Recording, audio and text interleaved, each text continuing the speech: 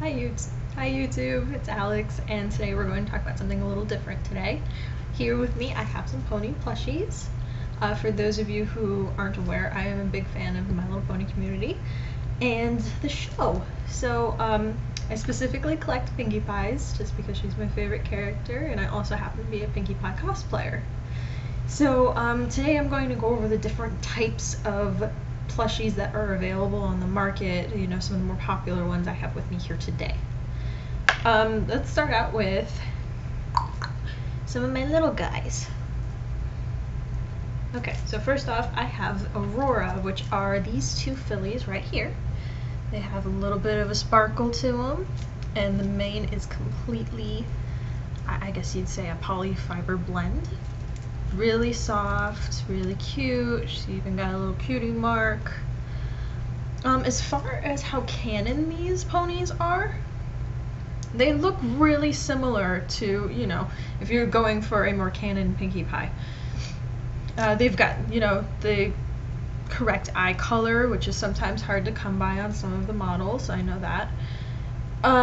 They have, you know, the more correct colored mane, magenta rather than like a hot vibrant pink. It says that she's surface washable, and these guys are made in China, but these are Aurora plush, and this little one actually came in her own bag, so this one's really cute. And this one was actually a gift. I believe I bought this one myself though. She's a little larger, like this is like your 3 to 5 inch little guy, and then this is about, I don't know, when I say a little less than a foot. She's cute though. The only issues I have with the Aurora plush is if you're looking for something where the glitter is consistent, the glitter is only on one side of this polyfiber fabric. She's really soft though. It's great if you don't want to have to worry about brushing and all of that good stuff. I guess another issue I would have with these Aurora plush is, you know, the hair is different. It's almost like a dreaded look to Pinkie Pie, like the dreadlock thing, because each hair is a separate piece, which I can understand why they would do that to get her look, but it is not something I particularly like about this model. The bottom of them, they got the little emblem on the license emblem on the foot, which is awesome. She's got her cutie mark, you know, same surface washable, made in China, so this is Aurora plush. The little guy here, this is ATY Beanie Baby, and they are licensed. Pinkie Pie, it says inside, all that good stuff. I still have her tags on her. This is TY. I can't remember where she's made. It doesn't say, not from what I can see, but my guess is probably China. When I got this one, she was a gift. Again, I think she was a birthday gift. And the thing I noticed about TY, when you go to select a lot of these guys, their hair will either be rubber banded so it's not as messy, or it'll be really messy. Like even if you're looking for a pony with, say, a straight look to the hair, like Twilight. But you know, it's Pinkie Pie, so the fluffy, messy mane is okay.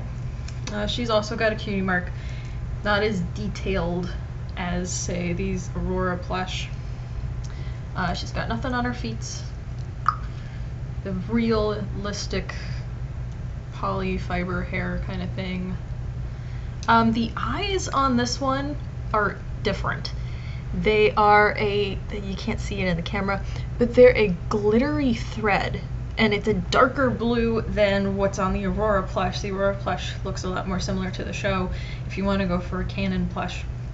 Hers are a little darker, which are okay, but it's not something I would have personally picked had this not been a gift, although she's awesome and I do love collecting my Pinkie Pies. Okay, so those are the little guys. Let's move on to the big chalupa here. This is a Build-A-Bear plush. These guys are really popular right now. On the Build-A-Bear line, I believe they've released nearly all of the main 6 at this point.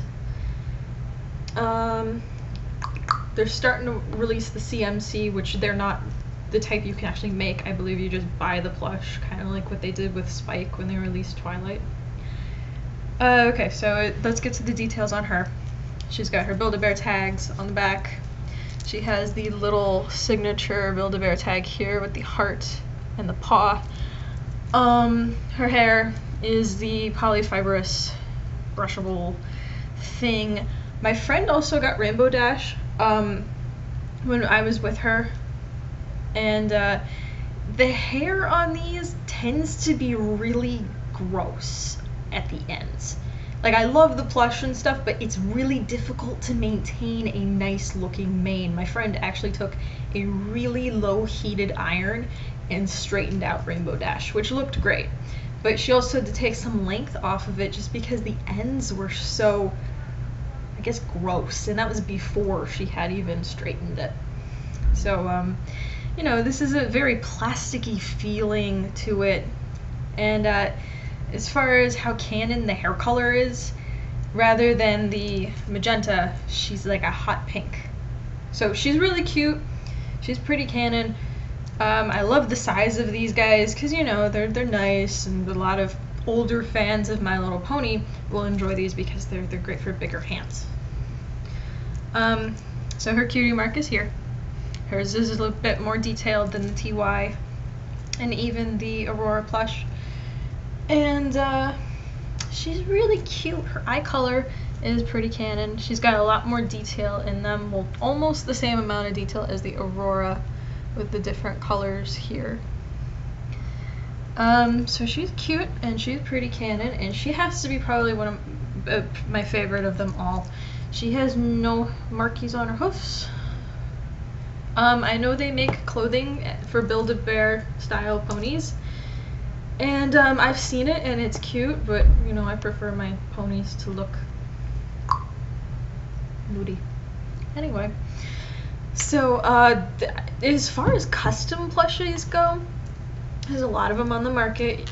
They're more of a posable plush sculpture if you really want to go in there. I've seen people who've put wiring in them so that they can move. I've seen people who just will give you the pattern to buy if you want to make one yourself. There's a lot of artists out there. When choosing a custom pony plush that you're going to spend a little bit over $100 on, most likely, if it's, you know, a one-of-a-kind piece, you want to do your research. You want to, you know, check the forums on people that have been recommended. I've seen quite a few on Etsy. Etsy's a good place to check. Sometimes eBay too. There will be like a one-of-a-kind plush that's being sold only on eBay or being auctioned off for charity. So you check into that. And DeviantArt also has a lot of pony plush artists that you might want to check out as well. But so these are the guys that I have for now. We'll definitely post anything else if I get any more pony plushes in the future. I know Aurora is coming out with some sitting ones sometime in 2014. So keep your eyes open for those on the market, and thank you so much for watching.